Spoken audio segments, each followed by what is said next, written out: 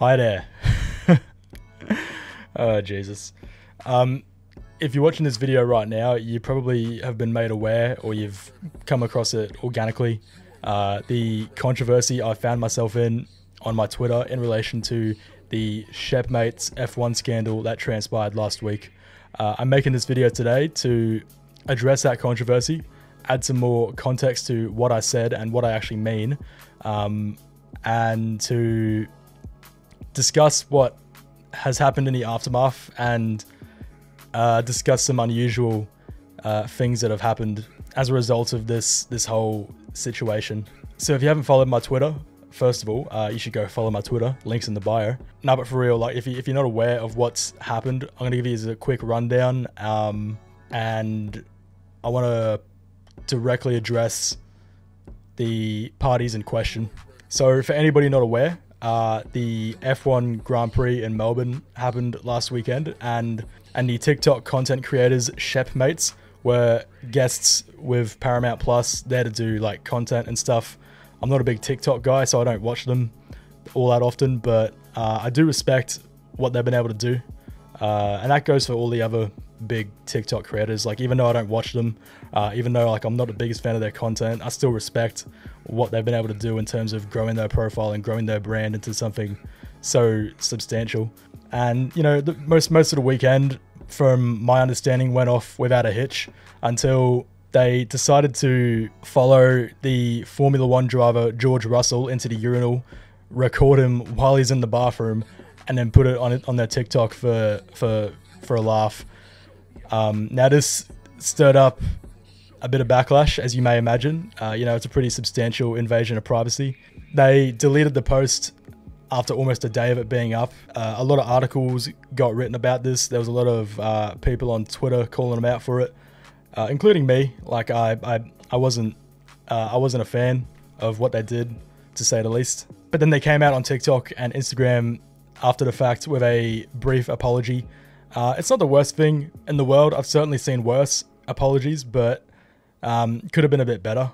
But that said, at least we didn't see any ukuleles, so that's 1 point for the Shepherd brothers. And you know, I thought that'd be the end of it. You know, they keep that post up for a while, they take a break, regroup, and make a comeback a few months later, and everybody's chilling. You know. But then, as I'm at work yesterday, I checked my phone, and it's brought to my attention that they've deleted both their apologies. From what I can understand, it's because they weren't getting the reaction that they hoped. I guess they expected everybody to just immediately forgive them and start loving them again after this apology.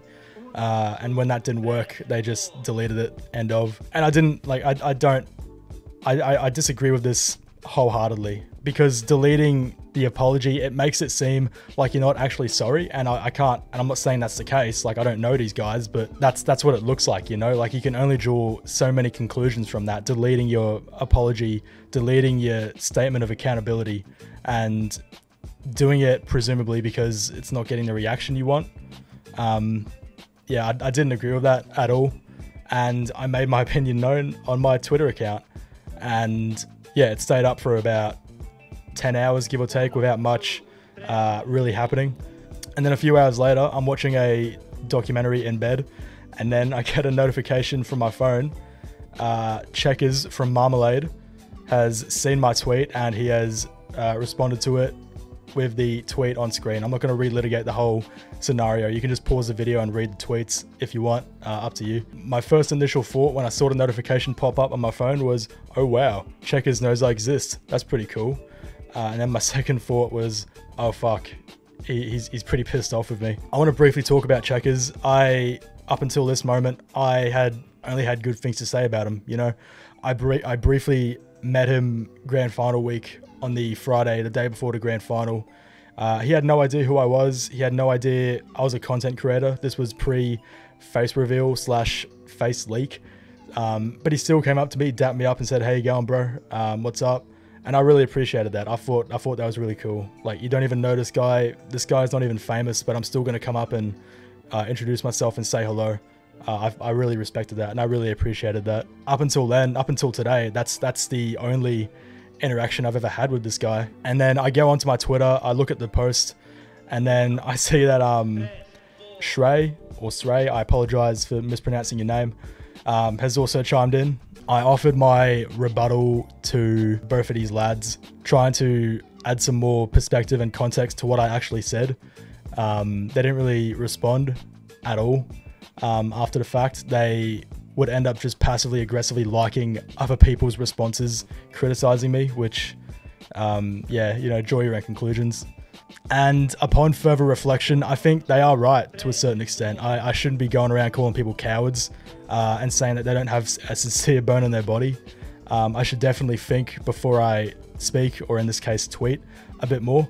Sometimes the way my brain works, sometimes shit just comes out without me actually realizing what I said or the gravity of it. Like I don't really have the attention span to really process what's happening until it's actually happened. And that's my fault. That's my problem. I'm not trying to excuse it. I'm just trying to like explain it to the Shepherd brothers. If they're watching this, or if somebody they know is watching this, I do apologize.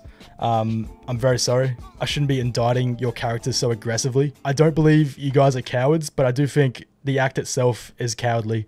And I can already hear you right now saying, oh, you're backtracking, but I'm not. There is a distinction between being natural cowards and acting in a cowardly manner when you're under such immense scrutiny.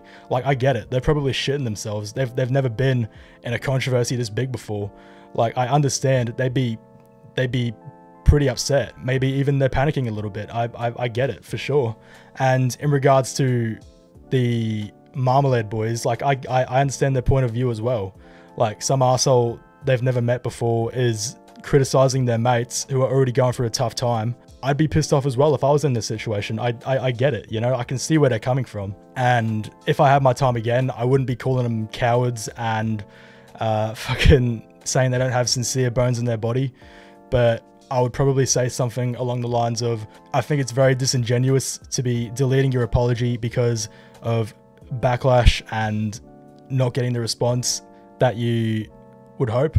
Even if you turn off the comments, like, at least leave it up so like people can actually see it and see that you've acknowledged that you've done something wrong. But unfortunately, Twitter doesn't have an edit button, nor does it have the appropriate character length to be able to get shit out properly. So yeah, that happened. A few more people connected to Marmalade chimed in. They threatened to cancel me faster than Usain Bolt doing the 100-meter sprint. So yeah, good luck to you, Mr. CMO. I hope that works out for you. If it ended there, this will probably be the end of the video. I'll be telling you, like, subscribe, get ready for the LA Crocodiles video coming out soon, and you know, we'd be all home and happy. But it seems that they've engaged in an attempt to cancel me. And the reason I say this is because, again, this gentleman here says that if they wanted to, they could cancel me faster than Usain Bolt doing the 100-meter sprint. And I guess Marmalade agree, because they've started posting old, out of context clips on from my Instagram from like 3 years ago of a deeply ironic meme featuring Peter Griffin and a Microsoft Bing Movie Maker title card saying women. I don't remember why I posted this per se. I think I just found it funny. I'm not a misogynist by any stretch of the imagination. I support the AFL. I support shit like the AFLW and like women's rights and all that jazz. Like I endorse all that. I support all that like any normal person would. I don't consider myself one of these people who hates women. But yeah, they've been spreading this clip around to try and start some backlash against me, I guess. I find this very ironic because they decry cancel culture and they are upset that their mates are getting cancelled, but then they're doing the exact same thing to me. So yeah, do as I say, but not as I do, I guess. And then you've got one of the Marmalade subordinates up at 1 o'clock in the morning, Victorian time, regurgitating the exact same clip that other faceless accounts have found from my Instagram. And he's still flying the flag, which I do appreciate the commitment. I do respect that. But at the same time, like, bro, can you go to bed? Like, and the only reason I was up that late to even read it is because I kept getting woken up by the fucking notification bell on my phone. So yeah, Mr. Will Taylor, if you're watching this video, mate, you owe me 3 hours of sleep debt. I don't know how one would pay off such sleep debt, but I'm sure we'll figure it out. So yeah, I think they haven't handled it particularly well. Even though, like I said before, I get it, you know, like their mates getting called out. They've got some dickhead who they've never met before calling them cowards and shit. Like, I understand why they're pissed off, but at the same time, like, it gets to a point where it just becomes ridiculous. So yeah, they said they could cancel me faster than Usain Bolt running the 100 meters, but it's been about 12 or so hours now, and I'm still not really cancelled. So maybe they're talking about Usain Bolt. If he had no legs, no arms, no eyes, no sense of smell or taste, maybe that's what they're talking about. I'm not really sure, but yeah, so far things are good. I think I'm still chilling. People in the actual AFL community, the real AFL content creation community, not this circle jerk of the elites that came after me when I criticized the Shepmates, they're all willing to talk to me. Mostly they're still in my favor. I don't want to name anybody because I have reason to believe that they're going after smaller content creators who are so much as supporting me or liking my posts, even saying that they don't like the Shepmates in the Twitter replies to my post, which I think is a bit ridiculous. Like, you cannot be too susceptible to criticism, especially when the criticism isn't actually directed at you but your mates, because like that shit comes part and parcel with content creation and being a public figure, you know? Like, you have to take it on the chin to a certain extent. And yeah, like it hasn't been handled well, particularly from either side, my side and their side, quite frankly. So yeah, in short, I should word my shit better. I should think before I speak. Once again, I want to apologize to the Shepmates brothers because, you know, probably a bit stiff calling them cowards. The Marmalade boys seem to be good people, you know, like I still think they're good guys. The people who I've spoken to in the community about this subject all vouch for them. They say they're very good people, and you know, I'm more than willing to take their word for it. And yeah, like I hope I was able to add some more clarification and some more insight into what is actually happening here, like why I posted what I posted and what has actually gone down. Hopefully I'll be able to go to Adelaide for Gab Around without too much grief now. Hopefully I can still talk to people in the community publicly without them facing the backlash of the boys club. If these big famous TikTok creators hate my guts forever now, like that's their prerogative.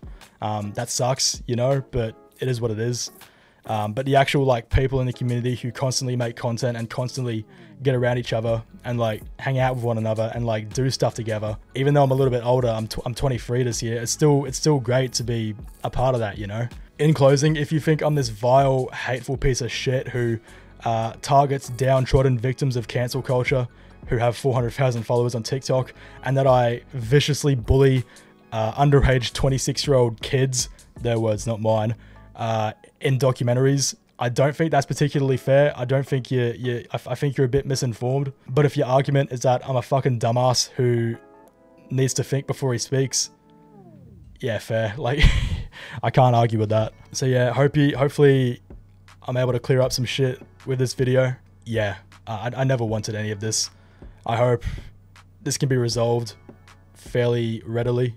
And I hope, you know, I hope Shepmates can make a comeback, because it would be a real shame to see such hard work and such dedication to growing a brand and a platform go to waste like that. I know how hard it is to get your name out there and to put yourself out there and to grow as a creator. Even though I'm not as big as them by a long shot, I get it, you know? So to see that go to waste would be a real shame. So hopefully they can come back from this and keep going. And yeah, that's it. Take care. Bye-bye.